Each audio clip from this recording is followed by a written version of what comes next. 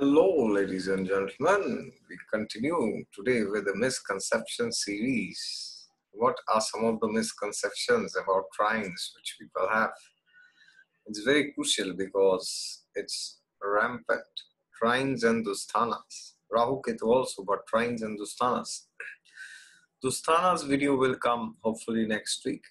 So, what are some of the misconceptions about trines? Trines are 5th and 9th.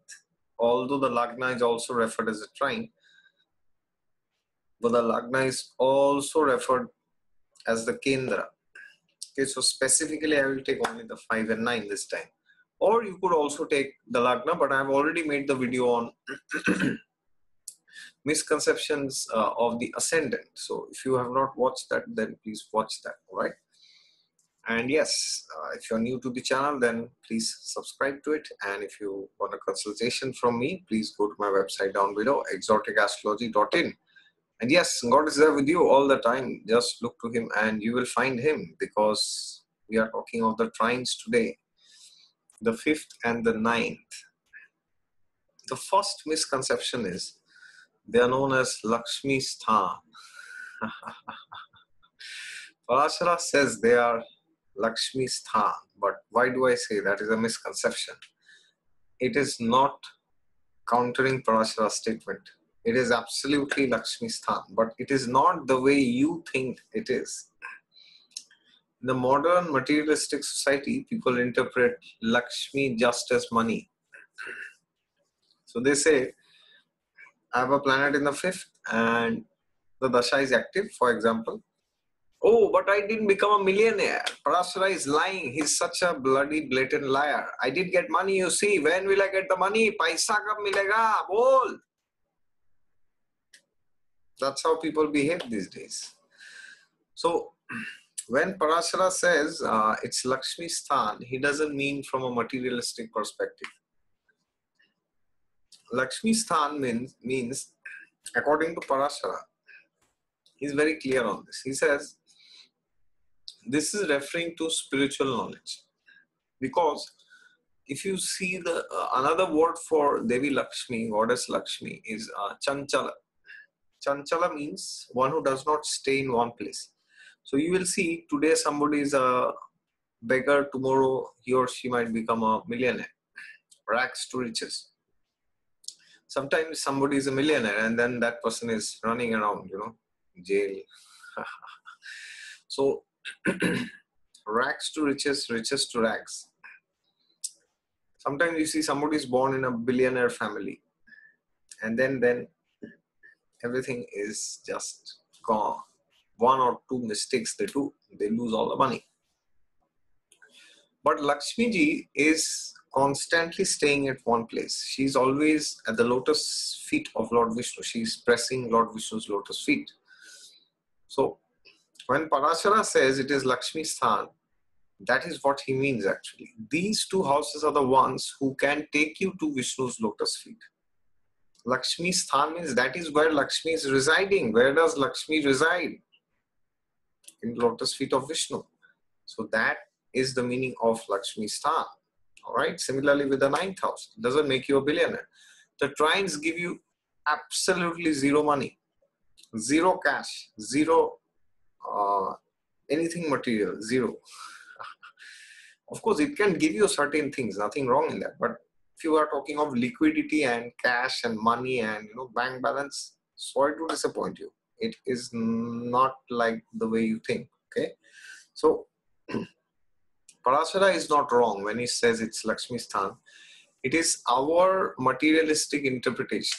And Lakshmi also means all auspiciousness. She's a Sarva Guna Sampanna, all the auspicious qualities. So the trines give you happiness, goodness, all auspiciousness. Trines give you a feeling that you don't need anything material. That is what the trine is. Trines give you a feeling that you can be happy when you give, not when you take. The other houses can give you happiness when you take from them. But the trines are the only houses in the entire horoscope when you can be happy when you give actually. So that is why, and scriptures say that happiness comes from giving, not from taking. So That is why trines are the only two houses of happiness. Now, 11th house is also the house of happiness, but there's a difference between 5 and 11.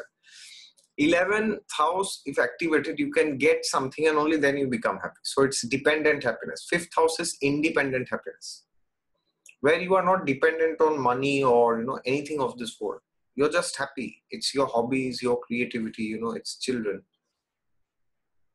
Yes, that's what 5th house is. And 9th house is the love of the Guru. The Guru is the only one whose love for you is selfless. There is not a single human being in this world whose love is selfless for you. Not even parents. That is what the scriptures say. It's a very heavy statement. Everybody has some expectation from you. Your friends have expectation. Your spouse have expectation. Your parents also, including your father, mother, their expectations may be very less, but they also have expectations. Time will tell how much who has, but no love of this world is selfless. Okay, except the love of the Guru, because the Guru has nothing to do with your body. The Guru has no identification with your body. Okay, there is selflessness to some extent in this world, but the Guru's love is the only one which is totally selfless. It's like totally, there is no selfish agenda behind. Now, if there's a fake guru who likes your money or likes the respect that you give, then that's separate. But I'm talking of genuine gurus. All right. So these are the only two houses where you get selfless, 100% selflessness. All right. And I'm not referring to the father when I'm saying 9th house. Okay. 9th house, higher octave is the guru. Okay. Now, of course, the father is also the 9th house, but here, when I say 9th, it doesn't mean the father. It means the guru. Okay. All right. So this is the first misconception that you need to clear off. Now, what is the second misconception? The second misconception is that any planet in the trines is always auspicious. This is another misconception. Now, one thing is true, that any planet in trines can give you an opportunity to become more spiritual. That is very true. So in that sense, it is auspicious. But are you having that necessary stamina and stability and discipline to do that? If not, then that can be a difficult placement. So for example, if the 5th house is linked to the 8th or the 12th, then this can show, too much indulgence physically.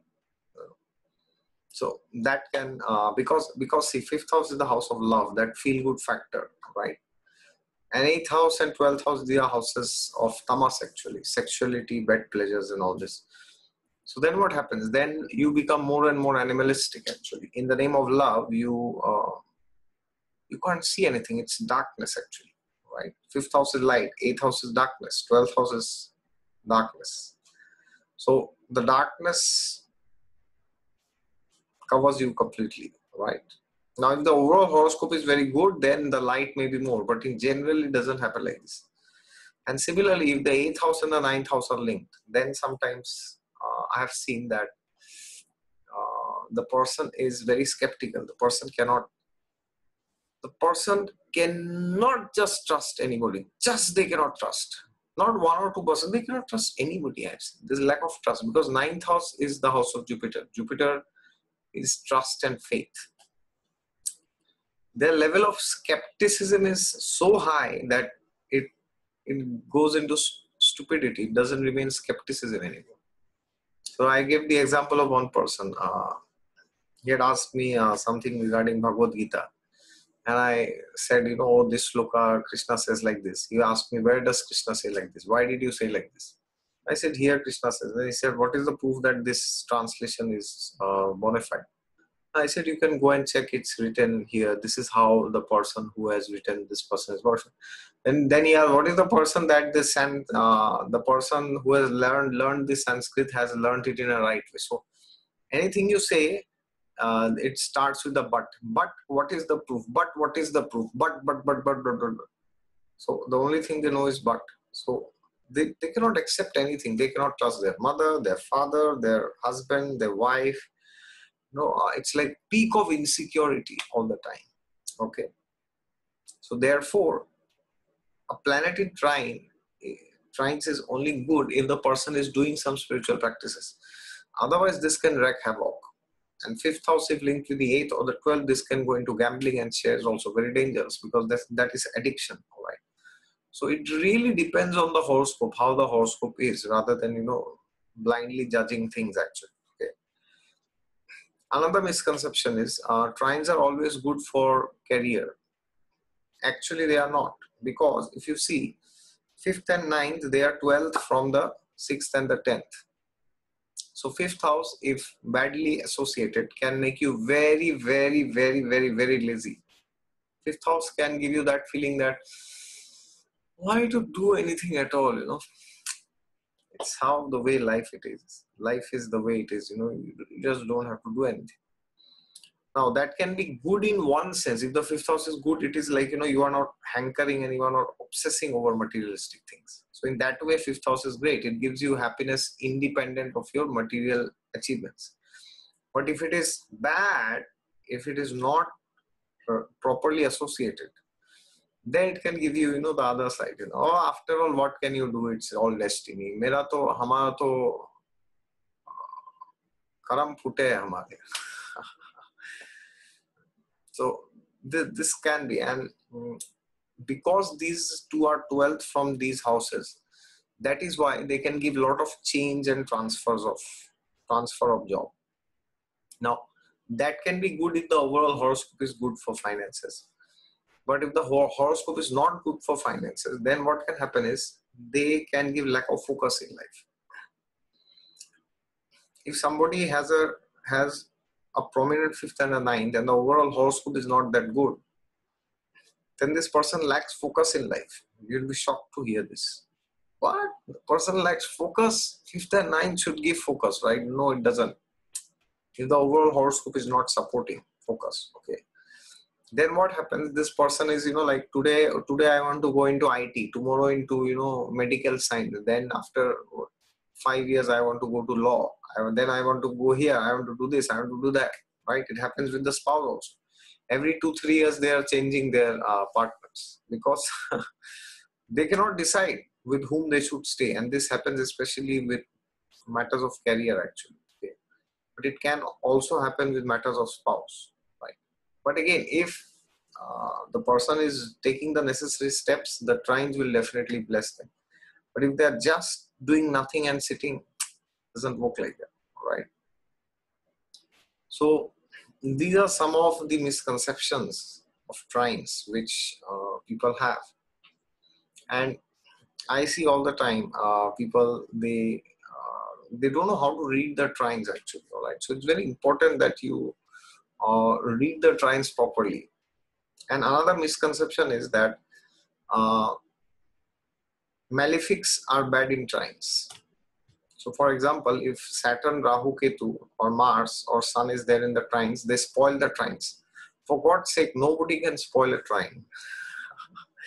If you say somebody spoils a trine, it means you are saying somebody has spoiled Laxmi Devi. How is it possible? It's not possible. You cannot, how can you spoil Lakshmi? It's not possible. So any planet in the trine is auspicious, provided you do the spiritual practices and remedies and mantras pertaining to those planets. Okay. But again, be very careful when you do the remedies, because if you are doing remedy for a particular planet, suppose Saturn is in the 5th house, okay, of your trine, of your horoscope, I mean, and then you are going on doing certain remedies for Saturn. Very good, you do, no problem. But if that is here, if that Saturn is your 6th lord, this can break your marriage. This can hinder your marriage. So remedy should only be done in after a lot of deliberation. All right. Without that, it's lethal to do remedies actually. Okay. It's like you don't go to the pharmacy and just say, no, give me this medicine. It can backfire. Okay. So please take care whenever you do remedies for malefics in trines. Similarly, if there is Rahu or Ketu in the 9th, then this can give faithlessness and tendency for atheism. But the person, when he or she meets a guru, then the person can get back to spiritual life. All right. So these are the ways by which the trines can help you actually. Okay. And even the lords of Dusthanas, if they are in the trines, if used properly, can be good. Okay. So there you go. These are some of the misconceptions which people have. But the biggest misconception is the first one. That's why I spend the most time speaking about that. All right. And the remaining are also there. But the first one is all paisa kam milega. नहीं मिलेगा पैसा. Trines में कोई पैसा नहीं है. Right. Thank you very much for your patience and for your watch time. And if you're new to the channel, then please subscribe to it. And if you want a consultation, my website is down below, exoticastrology.in. God is there with you all the time. Just look to him and you will find him.